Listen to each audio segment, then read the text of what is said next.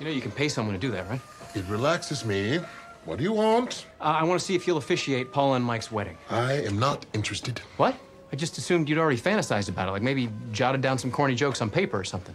You must know I'm cursed. I've officiated 7 weddings, all of which have ended in divorce. Ariana and Pete just asked me to officiate, and you see what happened to them. Yeah, oh yes, well they'd definitely be together if not for you. Come on, I want this wedding to be special. Look, you and I both know that if I put Monica up there, she's gonna dump a bucket of pig's blood on her head before burning the whole thing to the ground. Is that how you speak about the woman you're dating? That's the reason I like her. Look, I want tomorrow to be special too. That's why I'm saying no. But if Paula wants, I'll walk her down the aisle. Okay? Oh, it's very... Don't do that, stop. Shoe, shoe, shoe. Is that sandalwood? Shoe. You sure? Shoe. Come on, wait!